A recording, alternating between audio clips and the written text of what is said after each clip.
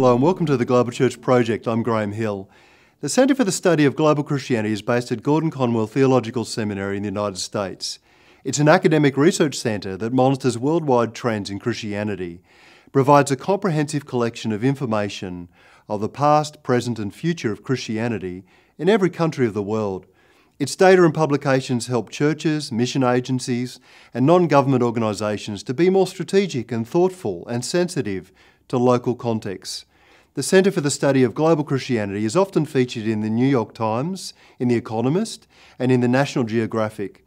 In 2015 I had the opportunity to interview the leadership of the Centre, Todd Johnson, Gina Zerlo and Bert Hickman.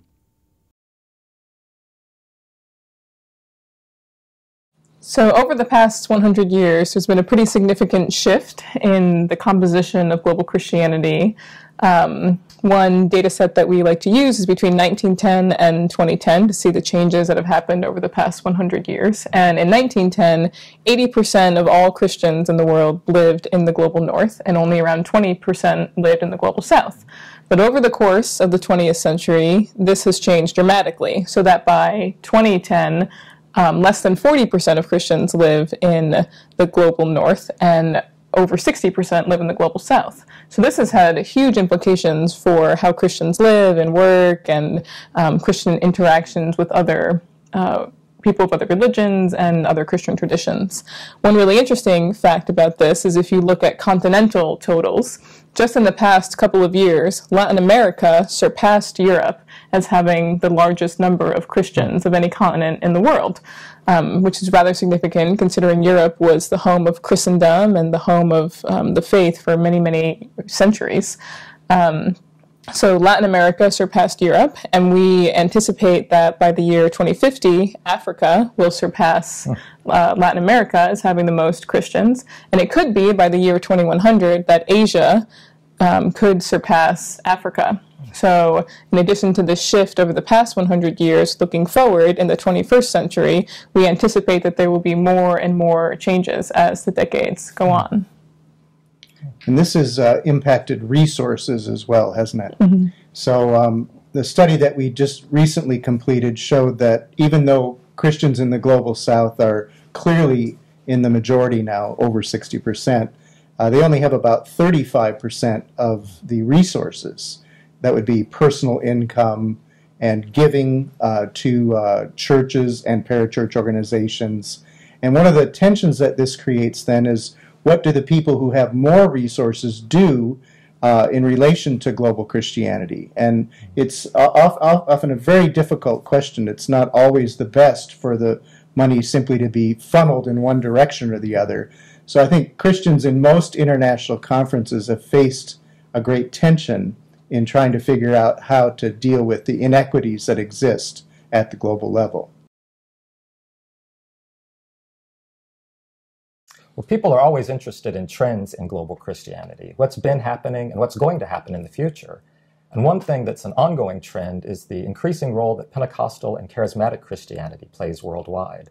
100 years ago, the movement was in its infancy, but today more than a quarter of all Christians globally are Pentecostal or charismatic Christians. And so, of course, Pentecostals are in their own denominations. Charismatics are found in many denominations. And that's had a huge spillover in some traditions like Anglicans and Methodists and others, that especially in the global south, you're seeing the Pentecostalization of worship. You're seeing more exuberant singing, you're seeing more manifestations of gifts of the Spirit, even in non-Pentecostal denominations. And so that's having a huge effect on the entire globe. You're also seeing some negative effects of that in some people's minds with things like the prosperity gospel coming from the West to the global South. And so you're seeing leaders in the global South increasingly speaking up against things they see as Western phenomena and doing their own theologizing. They're saying we're not just following the West in liturgy, we're not just following the West in theology, we're establishing things that relate to our context and relate to our situation so we can live out our faith as what it means to be an African Christian or an Asian Christian. One other key trend is the role of women in global Christianity. Historically, the church has always been majority women, and currently it is majority women, and into the future we anticipate it still will be majority women. And so with Christianity growing in the global south, a lot of those societies have different roles and different expectations for women. So we're seeing women coming into leadership positions, women who are starting their own churches, women who are teaching, women who are evangelists, and so on and so forth. Yeah, and the Pentecostal movement actually gives women a lot of opportunities that they don't have in more mainstream Christianity. That's right, and so that poses a challenge for the Western Church of the role of women in Pentecostal denominations and non-Pentecostal denominations. Anyone who's studied global Christianity knows that it is amazingly diverse, all over the world, all different cultures, many different languages. And this creates, in a sense, a problem because there are so many different forms of Christianity. How are we all going to get along is one of the questions we might ask. And the missiologist and historian Andrew Walls came up with a really nice way of talking about this. There's two principles, the indigenizing principle and the pilgrim principle. The indigenizing principle says that Christianity is meant to go deep into every culture. And therefore, you're going to see a lot of diversity because of that. And yet, the pilgrim principle says that we're all not really at home here, that we are all part of a heavenly family. And in thinking in terms of these two things, it's interesting then to talk about how we might take on a global identity as Christians. In other words, recognize that we are all the same, even though we have great diversity within our family. And I experienced this when I went to work in Thailand for the very first time. Turns out I was the only American on a team there with people from the Philippines and from Malaysia, from Singapore, from Switzerland and South Africa. I mean, we were like a little United Nations. And I'll never forget when we would go to meet with people, they would wonder who we were, where we were from, who we were representing, what country were we representing.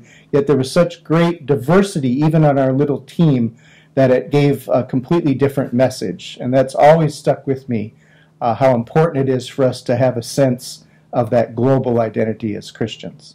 Yeah, and I think we're all Americans, and I think as Americans, sometimes we have an advantage that way and a disadvantage, that we're in a country that was built by immigrants, and we continue to have immigration. And there are great opportunities for us to interact with people from all over the world, and Christians from all over the world. And as I've been in other countries, I've sometimes thought, wow, these people could be Americans, and it wouldn't be odd. Anybody can be an American. But at the same time, we miss that opportunity because we are afraid of people from other places. And so there's an opportunity right on our doorstep to have this sort of global perspective that we run away from instead of run to, because anybody can be a Christian as well. And so, but we don't interact with people from different cultures and backgrounds. We just keep to ourselves. And we need to change that. I like to think of myself as a member of two global families. Obviously, I'm born into the human family. There's about 7 billion of us around the world.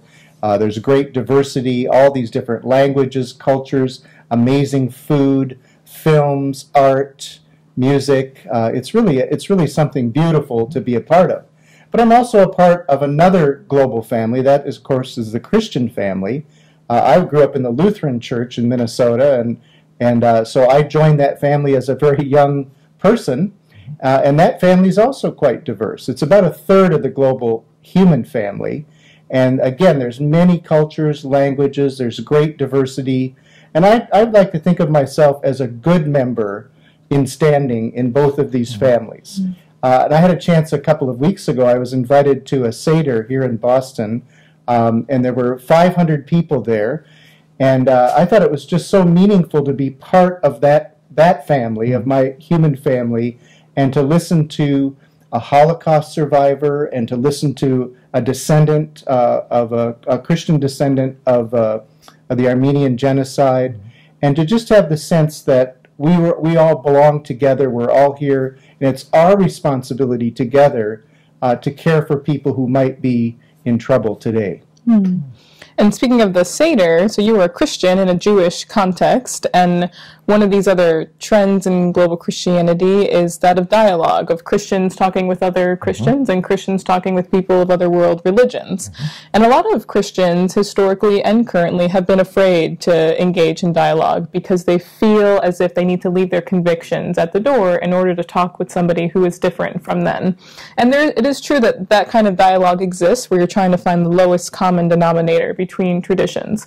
But there's been this new paradigm of dialogue, both ecumenical and interfaith, that really encourages people to come with your convictions, come with what you believe in, come with your personal faith, and let's have a real honest discussion about the similarities and differences. So I think the more that people engage in this second kind of dialogue, the more that we'll be able to see the connections between your global human family, your global religious family, and then where Christianity fits in that. Well, of course, we want to know, what can Christians in the global north learn from Christians in the global south? And I think there are many things that we can learn. One of them is bearing up under persecution, because Christians in the global south, whether it's from people of other religious faiths or people of no faith in places like China, have faced over the centuries many types of persecution. Their homes have been destroyed, their livelihood has been taken away, they've been injured or even lost their lives. And certainly in our lifetimes, and those of past generations even in the West, we haven't seen that kind of persecution. We get a minor inconvenience and we label it persecution, but we really don't know what it means to be persecuted for our faith. And so we need to learn from those in the global south how they really do stand up under the pressure and the persecution of what it means to be a follower of Christ. Now also they have a humility that I think is born out of that persecution and also born out of colonialism, where Westerners were oppressing people in the global south. So they're not doormats that just roll over, but they say, we know who we are in our faith. We're establishing who we are as African Christians or Asian Christians. And we don't have to make a big deal and force that on other people. We can just be who we are as Christians in our context and be comfortable with that. And I think we would do well to learn from that.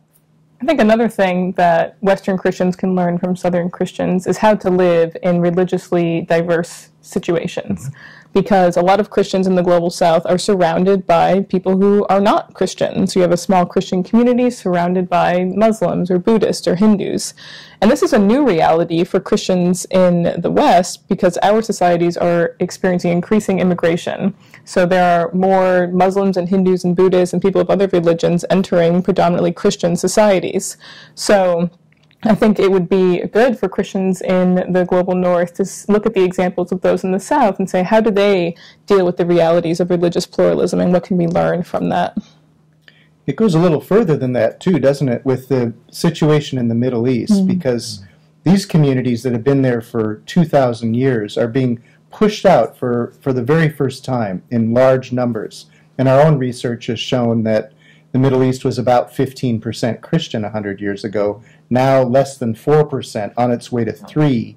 And this is really a crisis not just for Christians in the Middle East, but for Christians all around the world.